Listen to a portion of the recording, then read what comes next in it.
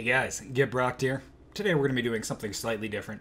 I know most of the ship reviews in this series are on warships because everyone likes warships, big boom boom, go bang bang.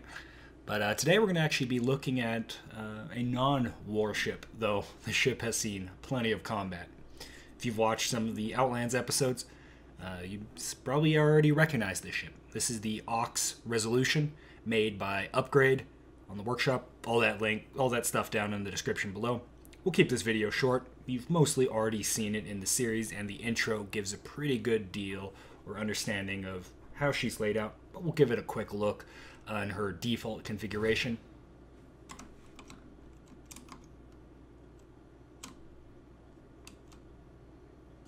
And, yeah. This is why you're not supposed to do stuff on a server. I guess on that note, Suddenly Sword of Dawn gives you a rough idea of the scaling.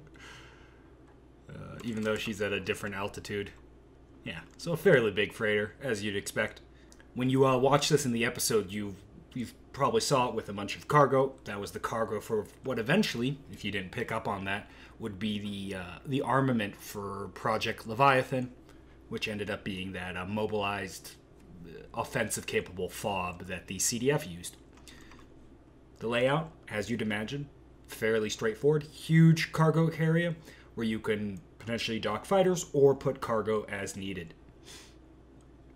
If you go to the rear of the ship, just a quick access way to the reactor room. Fairly simple stuff, right? This is an incredibly utilitarian vessel, right? Easy access to the reactors. On the inside, there are containers, right? But they are up armored that kind of look like this, and it allows for docking. So, sweet effect, and you can kind of see them as you go along here. Regular personnel are obviously not meant to go back here. This is more, we can kind of give it a little dabble onto the access way. In the episode itself, we actually use this to sneak our way onto the vessel, right? You can kind of get into the underhangings of the ship, right? You can kind of see the exposed machinery, right? Because once again, this is not a warship. All that stuff is exposed.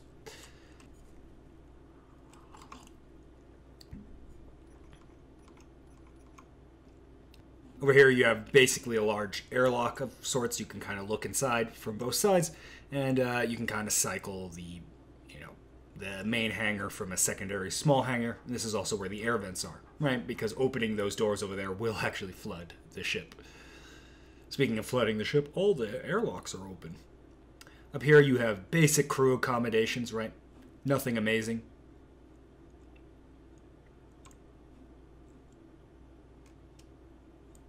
Right, once again, this is a utilitarian cargo ship, right? You're not. This isn't a space liner, nor is this a warship. Moving up here, you have some basic areas for the crew to eat, relax, the sorts.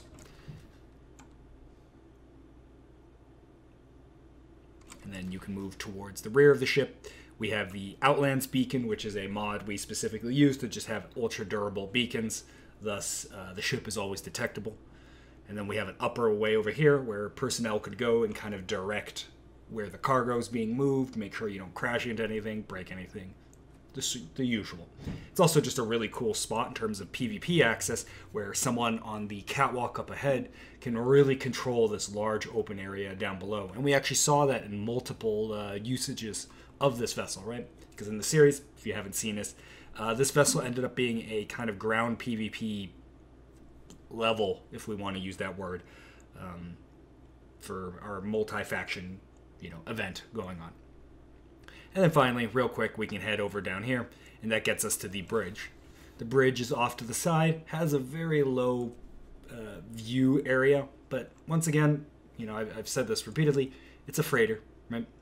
We're going through space.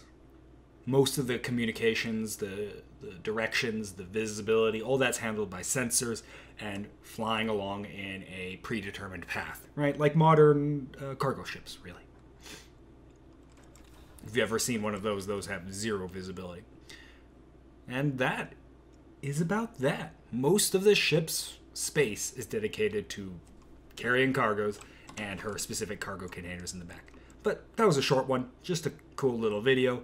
I wanted to illustrate this vessel because it's actually a very neat vessel, and wanted to give my boy Upgrade a little shout out for making this vessel.